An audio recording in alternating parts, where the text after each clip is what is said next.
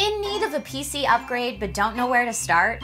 Upgrading your RAM is fast, easy to install, and doesn't require drivers or force you to upgrade everything else in your rig to stay compatible. But how do you know if a RAM upgrade is right for you? Let's break it down. This is DIY in 5.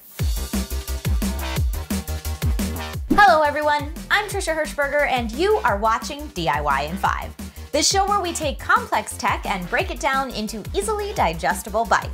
This video is going to be all about RAM and how to know whether or not you need more of it or need to upgrade what you currently have. If you find the tips in today's video useful, please go ahead and like this video, subscribe to this channel, and ding that bell so that you don't miss out on any future tech tips. RAM stands for Random Access Memory, and it's the memory that temporarily stores information used for computer processes that need to be done quickly. Not having enough RAM can cause performance issues like random freezing, crashing or rebooting, general lagging when typing or firing up programs and games, and even the dreaded blue screen of death.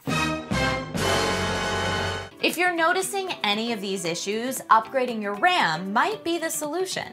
But there's a few ways to make sure before taking the plunge. First, try to eliminate any other hiccups that could be slowing down your system. Check for viruses and malware. Make sure drivers and software are up to date. Defrag your hard drive if you have a traditional HDD, etc. Next, keep track of which applications you notice an issue with. If the issue happens regularly across a variety of applications, it's more likely to be a RAM issue. If it's only one specific program, the problem might be localized to that specific program. Then, check how much RAM your computer's using.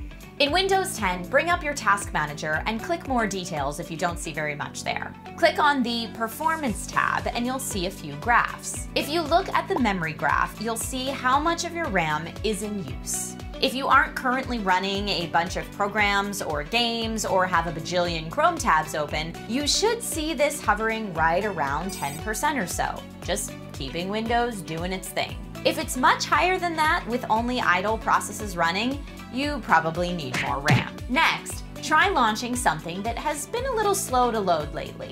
If that graph spikes up super high, around 90%-ish, then new RAM might be in your future. This portion of the Task Manager will also tell you how much RAM you currently have and what speed it is. If it seems like the amount of RAM shown is suspiciously low, you may want to check that some of your RAM hasn't gotten dislodged from its socket. Maybe you don't need new RAM at all. You might just need to reset what you've already got. If you're experiencing the dreaded blue screen of death and you are wondering if bad RAM is the cause, click Start and go into your control panel.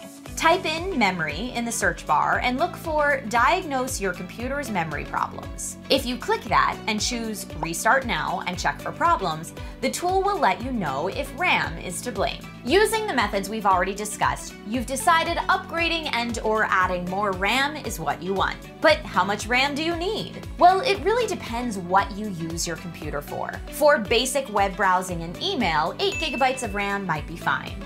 For gaming, you probably want at least 16 GB of RAM, and for serious productivity workhorse systems, or systems that you might use to stream or edit content, you might even want closer to 32 GB of RAM. The more RAM is in your system, the more it can do at the same time. But not all RAM is created equal.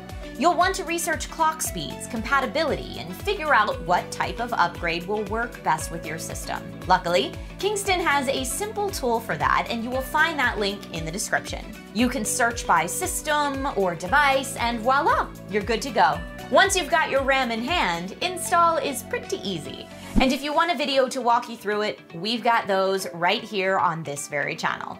Also linked below. Okay, take care everyone, and I will see you next time with more DIY in 5.